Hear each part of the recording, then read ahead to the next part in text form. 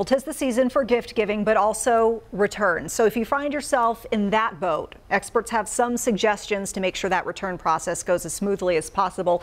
The first is to always read the fine print on your gift receipt. It's because some stores only allow returns or exchanges within a certain time frame. Also, keep in mind some retailers are trying to cut their losses, so there could be a return fee.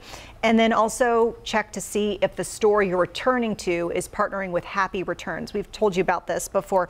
This allows you to send back those items without printing any labels or packing any boxes. Now, Amazon, we know, lets you return items without packaging or labels. You'll just need to scan a code that goes to your phone, and then from there you'll be able to drop off at any Amazon Locker, UPS store, or Whole Foods. Walmart Plus members can request at-home pickup for unwanted items.